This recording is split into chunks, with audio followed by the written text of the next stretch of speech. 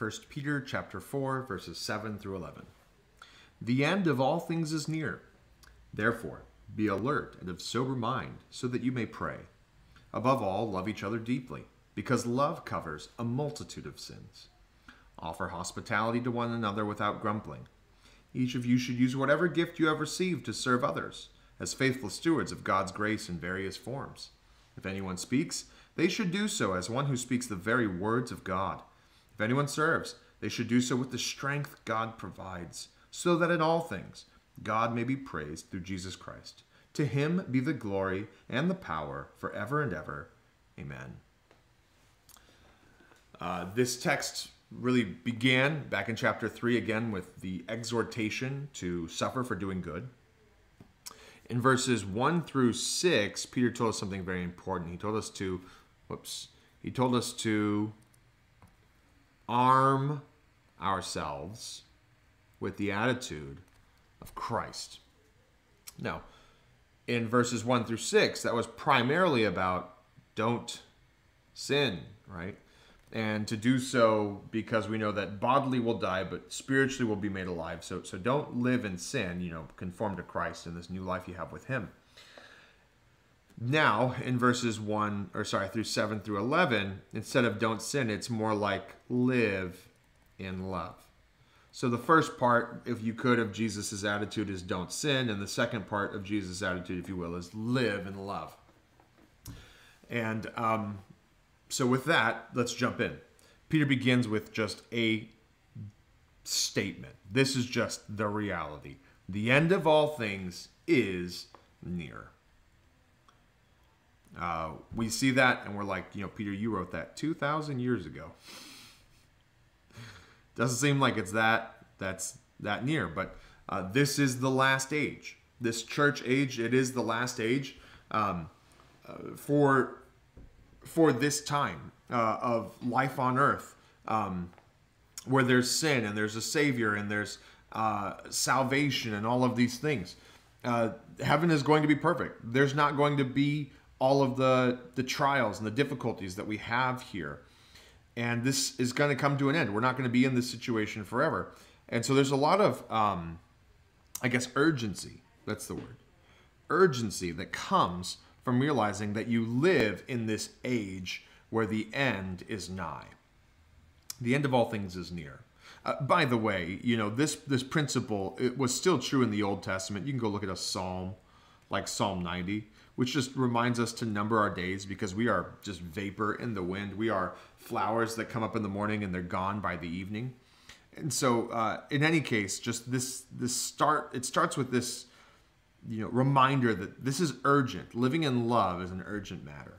And so he gives us a series of commands. He says, therefore, be alert and of sober mind so that you may pray. Such an interesting statement. The so that is important. So, therefore, that's he's building off of that statement and off of arming yourselves with the mind of Christ. Be alert, right? As watchful and sober-minded, clear thinking, so that you may pray. You can't pray if you're not alert and you're not sober. At least not pray truthfully, not pray accurately. And so to have good prayers, we must be alert and sober-minded. Above all, this is the most important thing, this next command. Love each other deeply. This is, for the believer, one of the most important commands that we'll ever receive. Is to, not one of, it is the most, right? To love God and to love others. This is at the core of what we're supposed to be doing. The gospel makes this possible. But just in case you needed another reason, it is because love covers a multitude of sins. This is for many reasons. I mean, think about how much love prevents sin from taking place in the first place. You have two people that are about to fight, and one of them decides, I'm not going to fight, I am going to love. Well, they save that whole rest of sinful argumentation from taking place.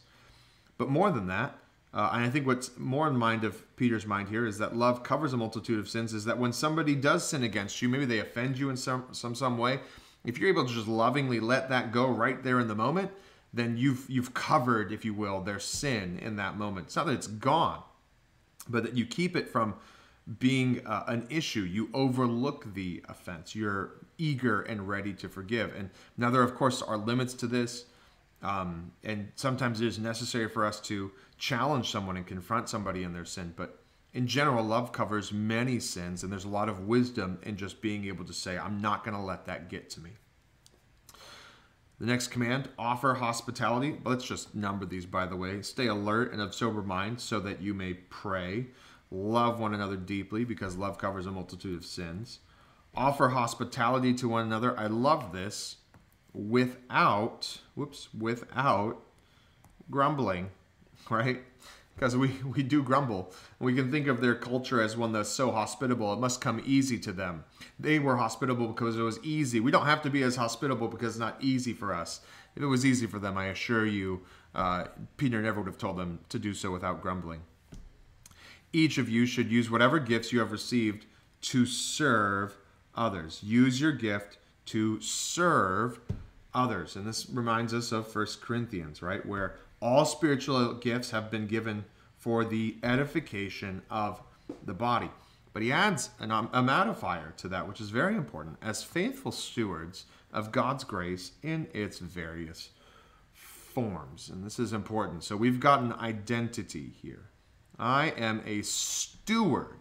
It's not mine. It has been given to me for a period of time, and I need to take good care of it. I'm a steward of God's grace. The gift you have is God's grace. So those two things are linked in its various forms, right? The gifts of God the spiritual gifts of God take on various forms. And our goal is to be faithful in the use of them. And this is important because faithfulness is directed towards God, which means that you use your gift in the way that God has called you to use it, in the place that God has called you to use it, in the ways that God has called you to use it, and you let go of the results.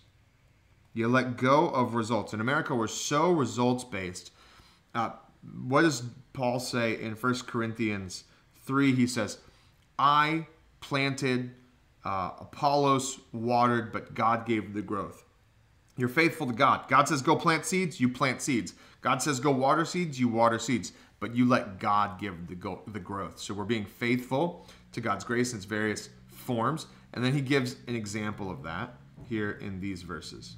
If anyone speaks, they should do, and this is kind of an if-then statement, then they should do so as one who speaks the very words of God. Another if-then statement. If anyone serves, then they should do so with the strength that God provides. And then we get our purpose clause at the end. So that, why, if we're going back here, why should those who speak do so as one who speaks the very words of God? And why should one who serves do so in the strength that God provides? It is so that God may be praised through Jesus Christ. So Jesus' whole earthly ministry is to bring glory to the Father. He is the one giving gifts through the Holy Spirit to the church. And if those gifts are for the serving of others, they are also for the glory of God. Okay? So these two things are linked. Glorifying God and serving others should be very much linked in the practice of our spiritual gifts and implementing them.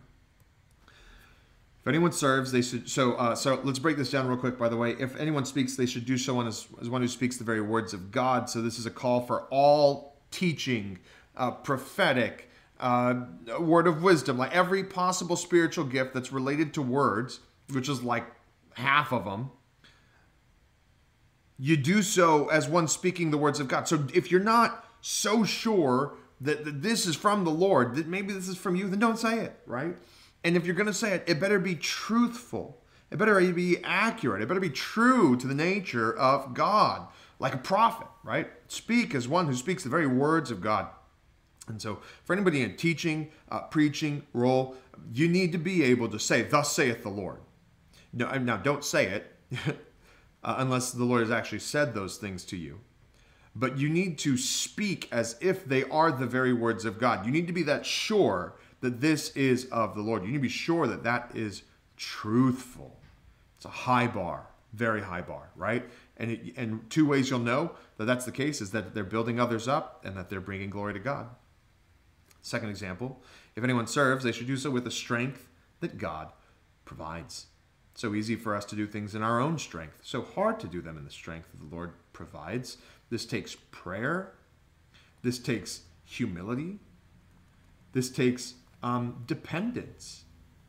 This takes mindfulness. Mindfulness to slow down and say, I'm not going to do this in my own strength. I'm going to sit here, I'm going to pray for 30 minutes before I go talk to this individual so that I don't speak to them with my words, so that I don't serve them with my strength, but that I serve in the strength that God provides. In that way, God again will be praised. He will get the glory through Jesus Christ. And then it ends with we call it doxology, a word of praise to him. And we have to ask, of course, to who is the hymn? Is that to Jesus or is to God the Father? But based on what we just seen, that God may be praised, then we may assume that it is God. To God the Father be glory and the power forever and ever. Amen. And that is 1 Peter chapter 4, verses 7 through 11.